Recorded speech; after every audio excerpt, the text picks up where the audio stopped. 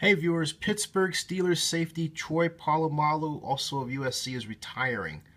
Many talk about his interceptions, but I favor his speed in stopping the run and sacks. And here's one example.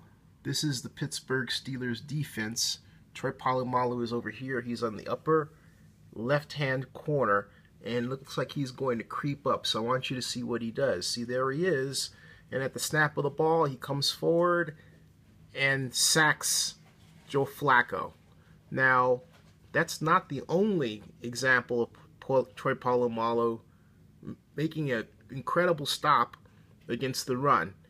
If it wasn't examples like this tackle on the backfield or that vicious hit against the receiver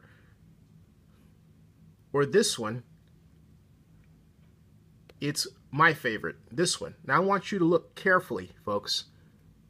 Troy Polamalu is not in the screen as the Pittsburgh Steelers face the Detroit Lions. I want you to watch what he does. Look at the left-hand corner of the screen, and you see this person flying in, boom, and he downs him for a loss.